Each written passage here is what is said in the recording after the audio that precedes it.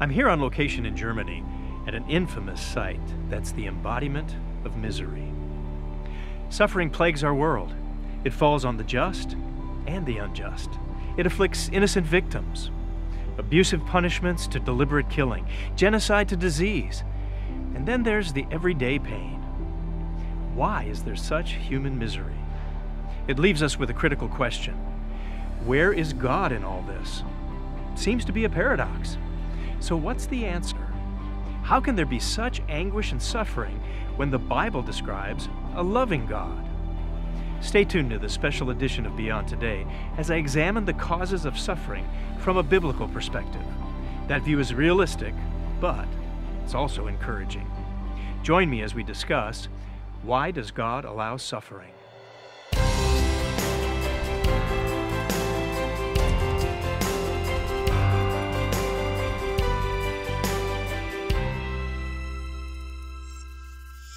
I've come to the beautiful Grunewald area on the western outskirts of Berlin. Behind me, the Berlin-Grunewald railway station. But underneath this picturesque, charming exterior is a dark history.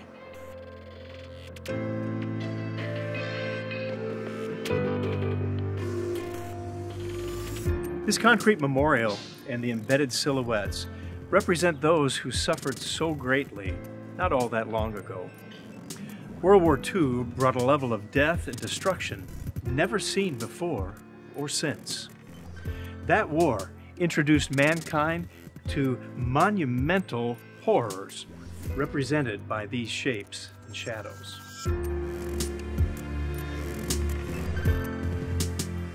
Considering the evil and pain that so many had to endure, you can't help but ask, how can a good God allow the evil of suffering? Is it God's fault that there's war and agony? Almost 80 years ago, a new horror was introduced by the Nazis in World War II: death camps. Originally set up as camps for prisoners of war, in short order, they became a way for the Nazis, the National Socialist Party, to collect groups of people they wanted to keep an eye on. Then the camps turned from being just holding areas for undesirables to the means to cleanse them from society.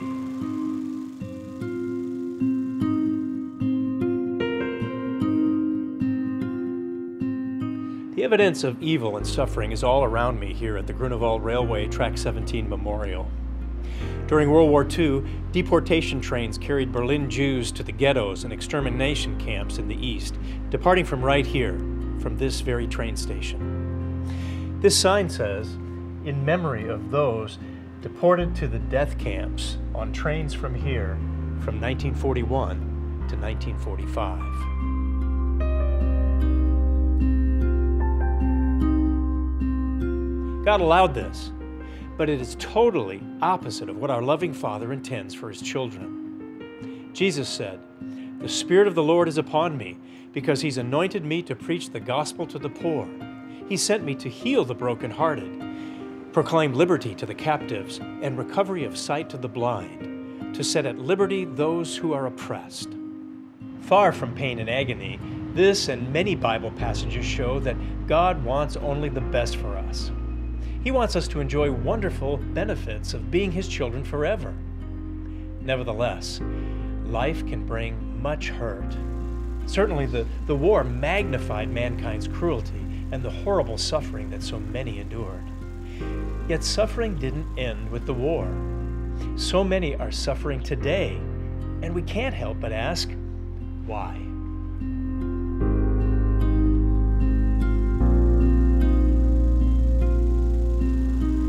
The ethnic cleansing and the extermination of the Jews, the Holocaust, started here for so many. Some 50,000 Jews were rounded up and deported from this site by the Deutsche Reichsbahn between 1941 and 1945. Without this railway, the deportation of that many Jews to the extermination camps would not have been possible. This underscores why evil and suffering exist. It's not God's intention. That's not what He wants for mankind. Instead, He's given us free will and tells us how to make the best choice. We find that in Deuteronomy chapter 30.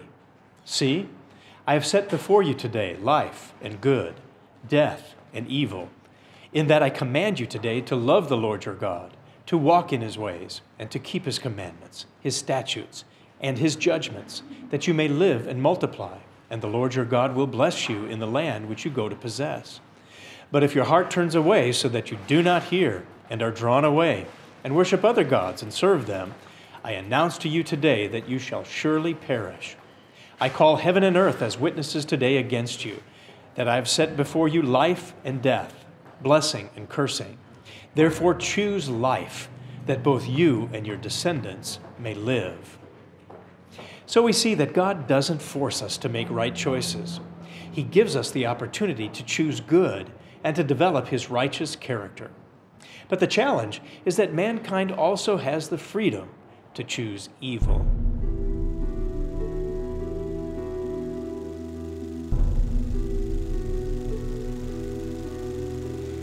It was right here on this platform where tens of thousands of Jews were forced to line up and board the trains bound for sorrow and misery.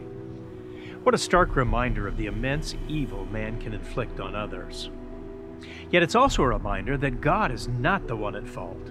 Jesus said, "For out of the heart," that's the human heart, "come evil thoughts, murders, adulteries, fornications, thefts, false witness, slanders." Now just imagine the children torn from their mothers, wives separated from their husbands, inhumane conditions, forced to abandon homes and removed from their families and sent to the death camps. The Apostle James summarized the tendencies of mankind. "Where do wars and fights come from among you? Do they not come from your desires for pleasure that war in your members? You lust and do not have. You murder and covet and cannot obtain. You fight and war." This place is a symbol of the inhumanity of man, confirming what James said.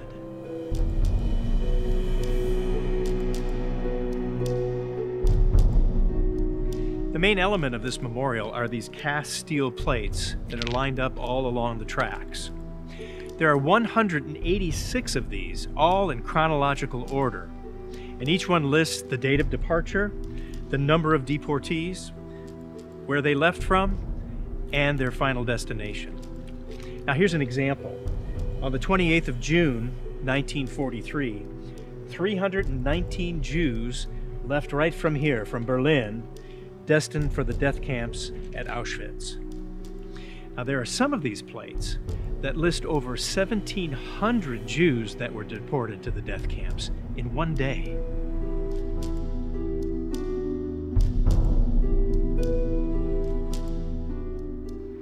A place like this causes you to consider the kind of God that we have.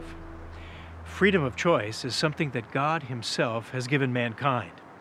In fact, it's a part of his great plan. He does not force us down a particular path, but he allows us freedom of choice to choose our own way to go. We can choose the direction of our life because he's given us liberty and self-determination. So God made mankind with the ability to choose his own way, but he also allows evil and suffering. But he doesn't like it. Proverbs 15:26 says, "Evil plans are an abomination to the Lord." So even as horrible as the Holocaust was, even when we personally are going through trials and suffering, we shouldn't blame God for it. If we do, we really don't understand God. Freedom of choice allows for both good and evil outcomes. Here, it's clear that the cost can be enormous. Our choices can lead to disastrous consequences. Wrong choices are the cause of most of the suffering we see in the world today, as well as what happened here in the past.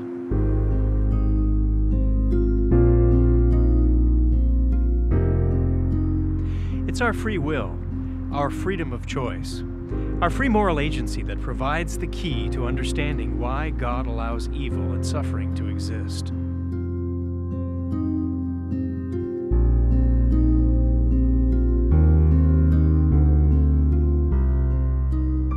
Now, this inscription is a reminder of the evil choices that men make to inflict pain and anguish on others. But God wants us to make the right choices. He wants us to choose to be like Him, to develop His righteous character. This place is one of the reminders of why God permits suffering. All of us must struggle against our destructive nature and our wrong reasoning.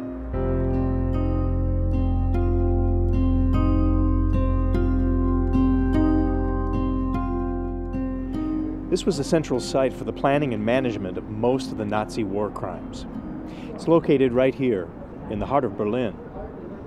This was headquarters for the most important institutions of Nazi terror: the Secret State Police Office, the Gestapo, the Reich SS leadership, and the Reich Security Main Office. Men like Heinrich Himmler and other key leaders had their offices here. This is where war crimes and terror were initiated and then committed in Germany and in European occupied areas. Today, it's a museum, the Topography of Terror, also known as the Site of the Perpetrators, a center for the documentation of the Nazis. God speaks to those who do evil. Woe to those who plan wickedness and evil deeds upon their beds. In the light of the morning they did it, because they have power in their hands.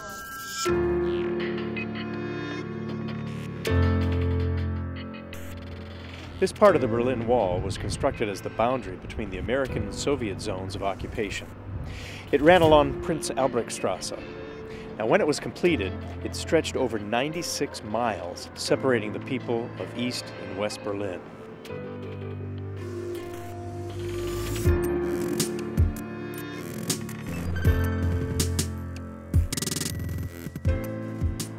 The Berlin Wall here was never demolished, and this is the longest surviving segment of the outer wall. Now, in many ways, it represents another era of terror and suffering, the Cold War and German division. Now, we recognize that God didn't cause this evil to happen. It was a result of sin. Sin causes suffering, but we have to be careful. Does that mean that the person who's suffering is always responsible for his or her own suffering? In this case, was it the Jews' own fault for the Holocaust? Jesus himself said, "Do you suppose that these Galileans were worse sinners than all other Galileans because they suffered such things? I tell you, no. But unless you repent, you will all likewise perish." Or those 18 on whom the Tower of Siloam fell and killed them. Do you think they were worse sinners than all other men who dwelt in Jerusalem? I tell you, no. But unless you repent, you will all likewise perish. This was certainly not the fault of the Jews. But sadly, sins have consequences that often affect not just the sinner, but those around as well. In a world that has turned its back on God, the evil one is pulling the strings, allowing trials and suffering to come on innocent victims, and God's people as well. So, we should never judge the victims of suffering, but should be aware of our personal responsibility to repent and turn to God.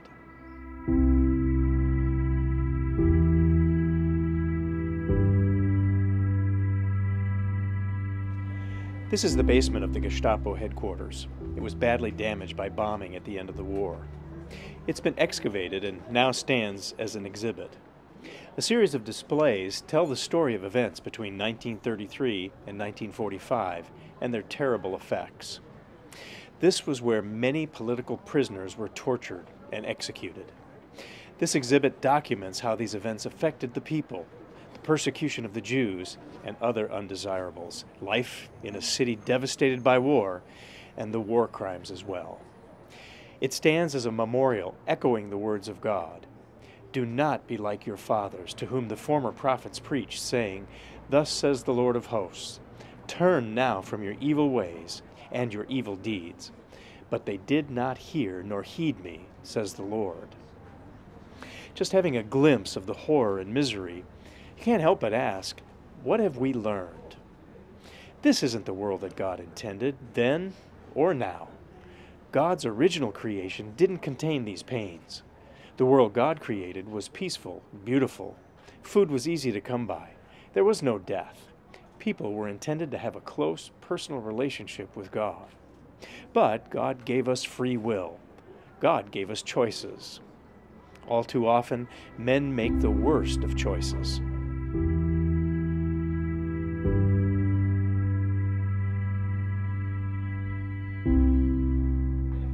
These indoor exhibits focus on the organization and operations of the SS and police, the power they held over the people, and the abuses they committed. They made the choice to murder. Making a choice goes back to the beginning. God gave Adam and Eve a choice of two trees. One represented the way to life and blessings.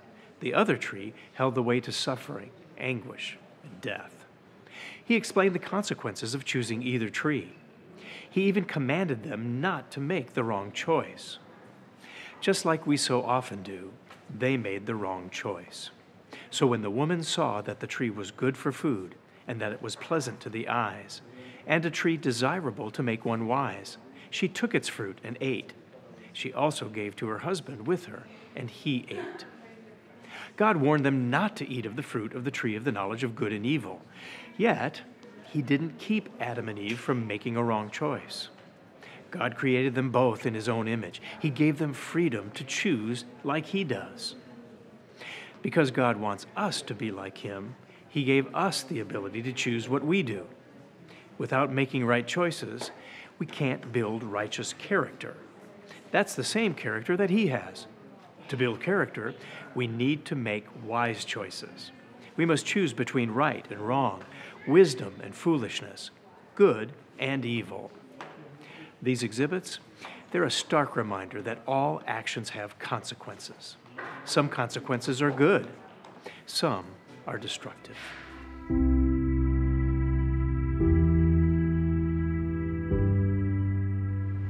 This wall points to the fact that most suffering can be traced to the source, our actions and decisions.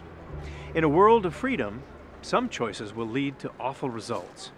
In a sense, it's scientific. Cause and effect. Actions yield consequences. The Bible puts it this way in Galatians 6. We reap what we sow. Part of the reason for this memorial is to analyze suffering. When we do, we can learn a great deal if we trace the outcomes back to the cause. Proverbs 22:3 states, "A prudent man foresees evil and hides himself, but the simple pass on and are punished." When we look for the major cause of suffering, we shouldn't blame God, but rather look at ourselves.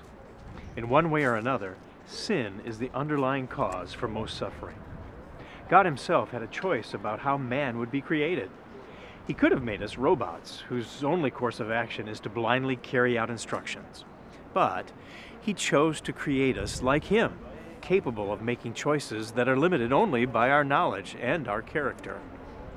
Now, this requires that we learn right from wrong, and that our character is developed by our decisions under God's guidance and assistance. The Bible reminds us that we are His workmanship, created in Christ Jesus for good works, which God prepared beforehand, that we should walk in them, and to be renewed in the spirit of your mind, and put on the new man, which after God is created in righteousness and true holiness. God is not finished with us. We're still His workmanship. He's creating in us righteous and true holiness, His character. As we face trials and suffering, God can know how committed we are to His way of life. He has to find out if our character will endure hardship and suffering. Only then can He trust us with the powers that come with eternal life.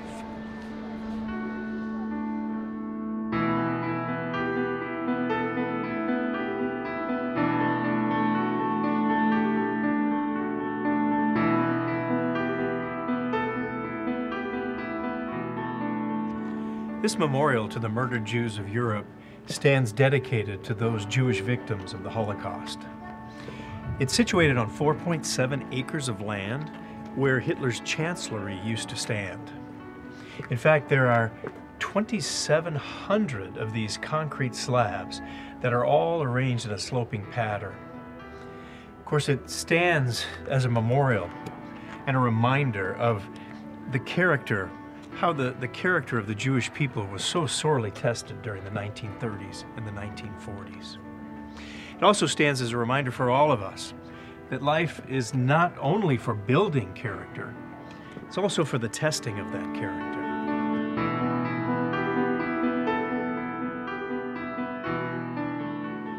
God even said something like that to Israel, that they would wander for 40 years in the wilderness to humble you, to test you, to know what was in your heart, whether you would keep His commandments or not. God even tries the faithfulness of Christians. They're tested to see how faithful they will remain in their commitment to God. 1 Peter 1:6 says, "In this you greatly rejoice, though now for a little while, if need be, you've been grieved by various trials, that the genuineness of your faith, being much more precious than gold that perishes, though it is tested by fire, may be found to praise, honor, and glory at the revelation of Jesus Christ." Many scriptures point out the end results of trusting in God and enduring through difficulties. Like the refining process for precious metals, the heat of trials produces beautiful, godly character that can be achieved in no other way. The Bible tells us that even Jesus Christ learned through the things that He suffered.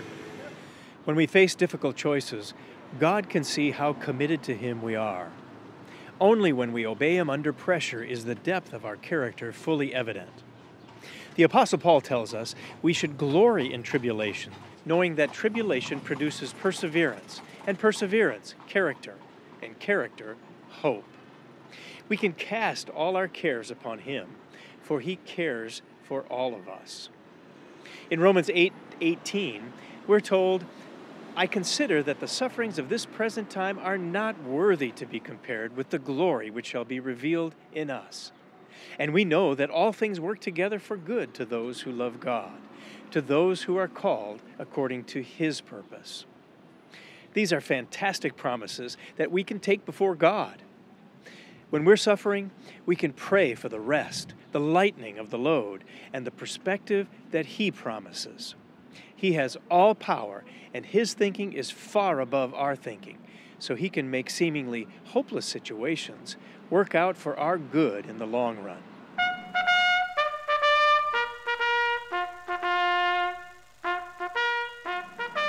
World War II finally came to an end, and the war was over. The suffering of that conflict was at last concluded. But when will all suffering end? In fact, will suffering truly come to an end? Yes. And God will wipe away every tear from their eyes. There shall be no more death, nor sorrow, nor crying. There shall be no more pain, for the former things have passed away. What a wonderful time that we can all look forward to.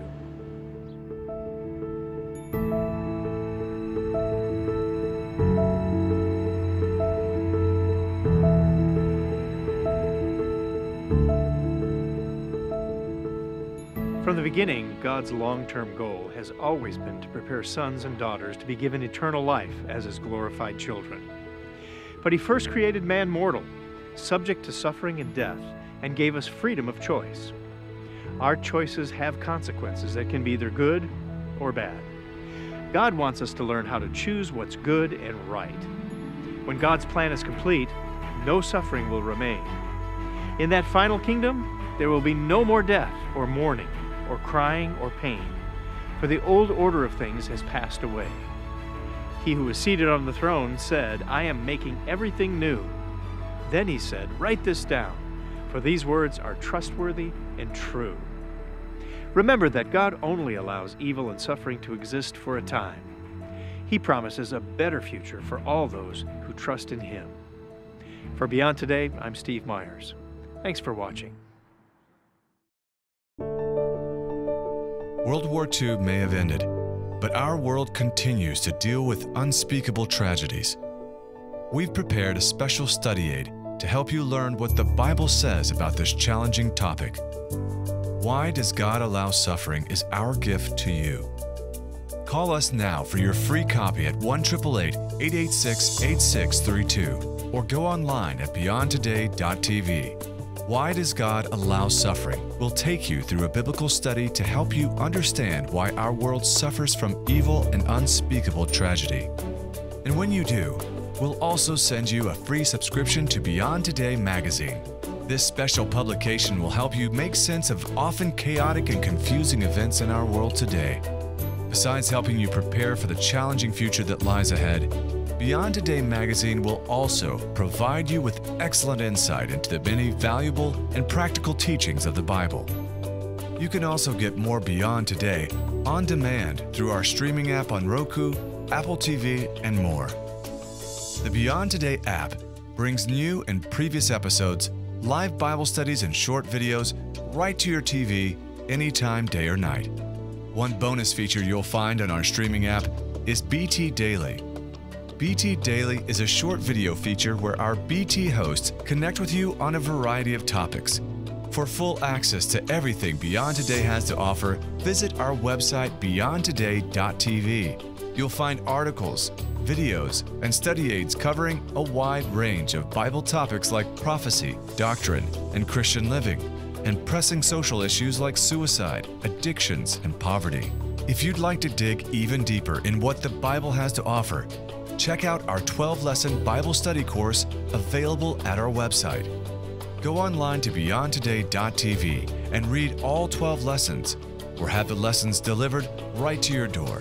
And once again, to order your free copy of Why Does God Allow Suffering and your free subscription to Beyond Today magazine, call 1-888-886-8632 or write us at the address shown on your screen throughout the program.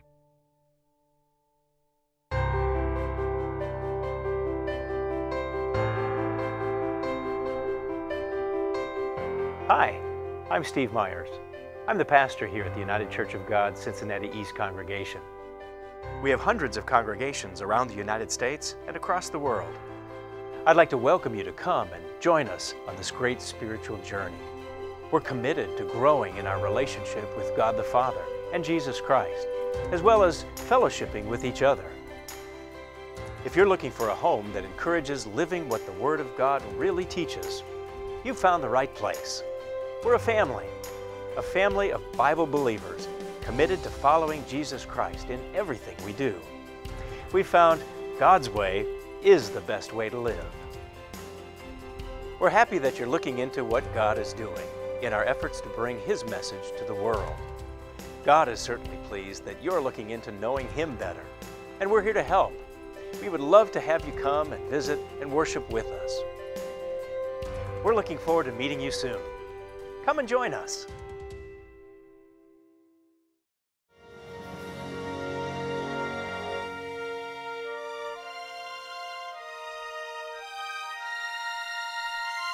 For the free literature offered on today's program, go online to beyondtoday.tv. Please join us again next week on Beyond Today.